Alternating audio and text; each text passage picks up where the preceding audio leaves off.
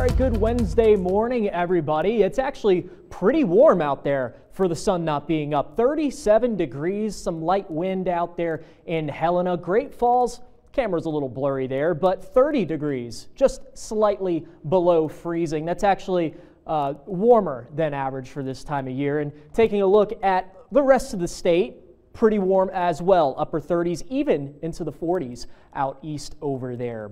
And a big reason for that is that southwest west wind coming off the Rocky Mountain front. I know we talk about it all the time, but that's why we are warm. Well, that's going to change today, unfortunately for us.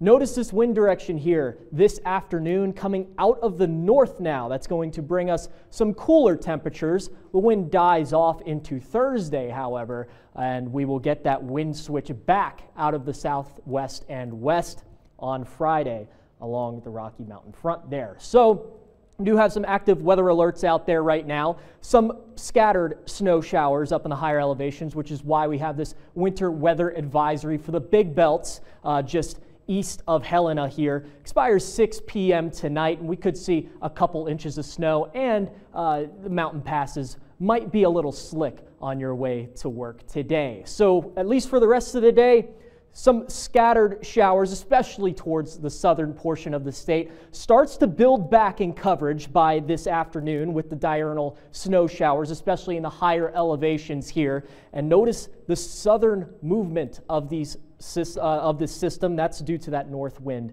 coming out of there and pushing on everything out of here. A brief burst of snow in Great Falls and Helena early tomorrow morning, but we clear out then, and it's going to be beautiful. So as far as snowfall goes, we're not looking at much in Great Falls and Helena really at all. It's just the higher elevations here and some isolated patches of deeper snow. So at least for tomorrow, high pressure starts to build in. Highs in the low to mid 40s. So it's looking pretty decent out there, just slightly above average for this time of year. High pressure sticks around Friday, and that with that west wind, temperatures start to rise back up again into the 50s. Saturday, we have this interesting little setup here. This weak front moves through, no precipitation with it, but it will influence our temperatures and wind direction here just a little bit. So notice back behind this front into the 40s and low 50s, while